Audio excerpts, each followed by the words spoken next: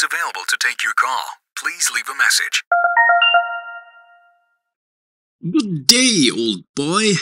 Lord Drago Mount Vernon here, expressing my heartfelt admiration for the Keris Collector.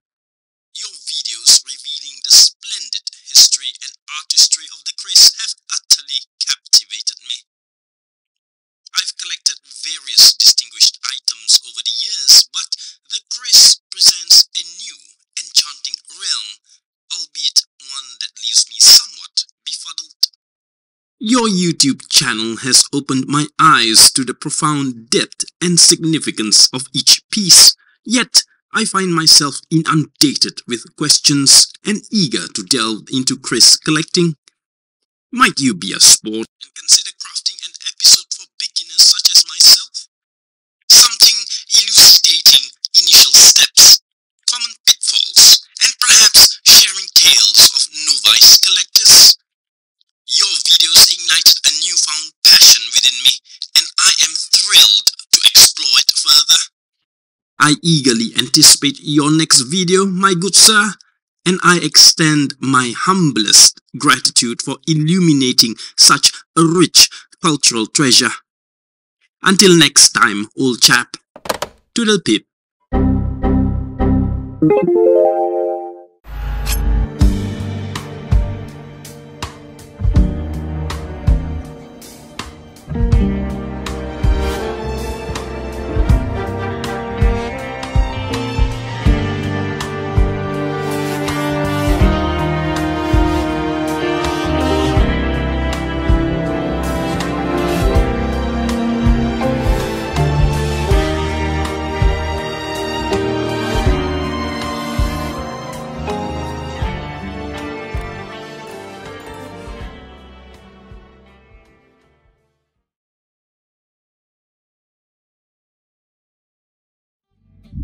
Okay, hi guys, and welcome to another video. Today, by popular request, I will be addressing several commonly asked questions on how to get started proper into this hobby of Keris collecting. Previously, I had produced several short guides on this subject, but it seems that an update is in order. From what I have documented so far, there are around 12 key areas where I get asked often in relation to Keris collecting. So, to make it easier for future lookup and reference, I will address them all in a 3-part video series. If we are meeting for the first time, my name is Keris Johari, better known as Pak Jofe, the Keris Collector from Singapore, your personal guide to the exciting world of the Keris and its collecting culture. If you are a fan of history, art and mythology, embodied into these traditional daggers that we natives of the Malay world refer to as the Keris, be sure to subscribe and join our community right here on the Keris Collector YouTube channel. The Keris, this age-old traditional dagger shrouded in history and mystery, has been a symbol of power, artistry and spiritual significance across the native cultures of the Malay world. The Malay world is defined from the historical perspective of the Southeast Asian seas and is bound by the Malay language and cultural influences. Within such a rich and extensive history of this region, there is a cohesion of culture and tradition amongst its natives that can still be observed to this day. A preeminent example of material culture that has continued to be significant since its early inception up to this present day is this traditional heritage dagger of distinction, the Keris. Understanding its history, symbolism, and the various types and varieties is the first step in your collecting journey. Many make the mistake of diving headfirst into this subject of the Keris itself without having a care to have a humble understanding of the native from whence the Keris comes from. You need to understand its people before any aspects of the Keris make sense to you. Failing to appreciate the customs, traditions and religious beliefs of the natives from the Malay world will set you on a wrong path full of fallacious theories and opinions.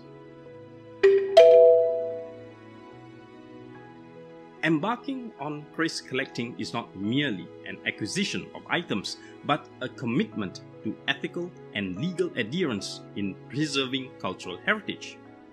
I have made a mention of this many times before. Every country has its own laws when it comes to the importation and exportation of any articles defined as arms in their respective native constitutions. You, as a collector of antique, vintage or even new bladed edge arms, are responsible for finding out the regulations as defined by your respective country of residence. For me, I am based in Singapore, so my central focus will be limited to that of legal requirements as defined by the Constitution and customs regulations of the Republic of Singapore. With regards to the process of importation of arms into Singapore, as of the time of this recording, my previous video on the process of applying an import permit is still valid. Ensuring the legality of acquisition, respecting provenance, and adhering to ethical and legal guidelines safeguards not only your collection but also the history it represents. Initiating your kris collection involves strategic planning, from setting clear goals and budgeting to understanding the nuances of storage and display. Your collection is a personal reflection of your interests, whether they lie in their craftsmanship, historical periods, or specific types of kris. The key essence of maintaining a collection is for your own individual and personal joy and fulfillment. Take no heed of other people's opinion about your collection. A collection's priority is for the sole enjoyment of its owner and current custodian.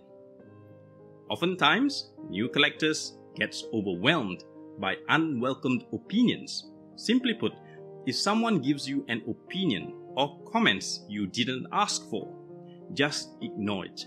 Don't take it to heart. Believe me, most times those giving out opinions may not necessarily have the collection size or experience to match. If you are planning to get your first kris, I would highly suggest you match your expectations with your budget. The more quality the item, the pricier it gets. Now, I don't recommend at this early stage to be bought in by all the mystical and spiritual tales that may be attached to the item. Most of the times, these are just creative sales gimmicks conjured up by unscrupulous dealers hoping to snag a sale for an exorbitant profit, especially out of gullible new beginners. Navigating through the acquisition of the kris involves discernment and a keen eye, ensuring each piece's authenticity and quality.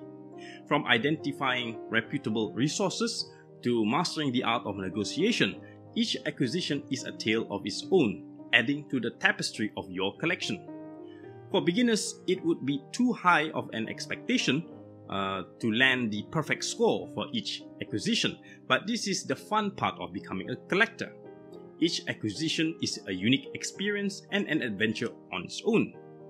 The more you collect, the more experience you gain, and in the long run, this will add value to yourself and others eventually when they seek your advice.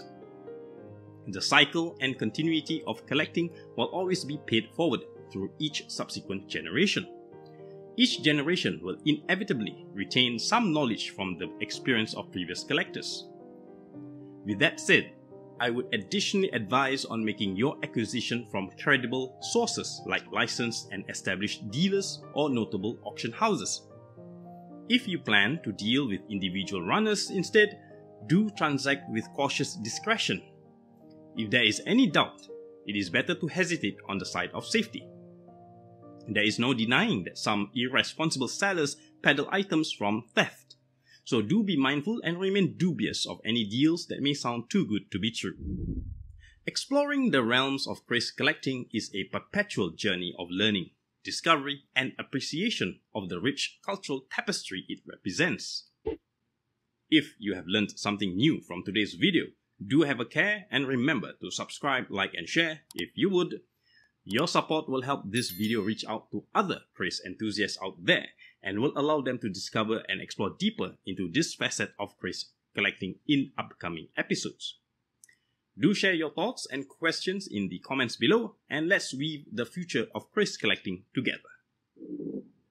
If you need a refresher on the process and procedure of applying for an import permit for a kris into Singapore, check out that video right here. Until my next video, keep learning, keep exploring, and treasure the stories that unfold with each piece added into your collection. I'll see you in the next part of this video series. Happy collecting!